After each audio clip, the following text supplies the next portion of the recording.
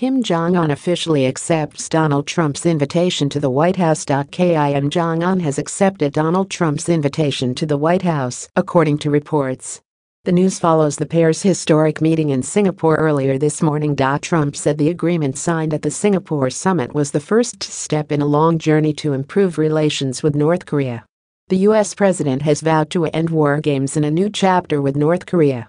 He said it is important Kim visits the U.S. to continue this, but admitted this will be at the appropriate time. Kim Jong-un has never visited the U.S. But Trump has now invited Kim to the White House, with an official invite believed to be being drafted. In recent years, he may have been at serious risk in the U.S. due to the strained relations between the two countries. The tubby tyrant, who was educated in Switzerland, often leaves North Korea for important trips. The U.S. president reportedly wants to further discuss human rights with Kim. It might mean Trump will visit North Korea for the first time. The grandfather said he is open to a visit to the nation's capital Pyongyang someday.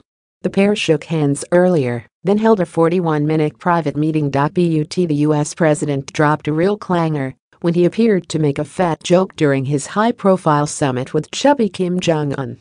And he showed off to the North Korean dictator by giving him a peek inside his magnificent 1 pound